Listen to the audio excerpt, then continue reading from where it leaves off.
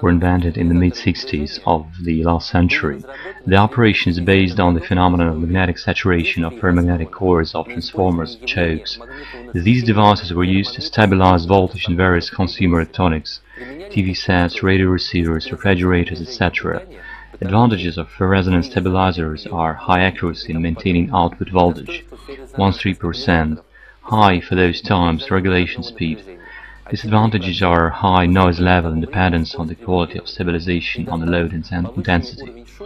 Modern ferroresonance stabilizers don't have these disadvantages, but their cost is equal to or even higher than the cost of the UPS, uninterruptible power supply for the same power.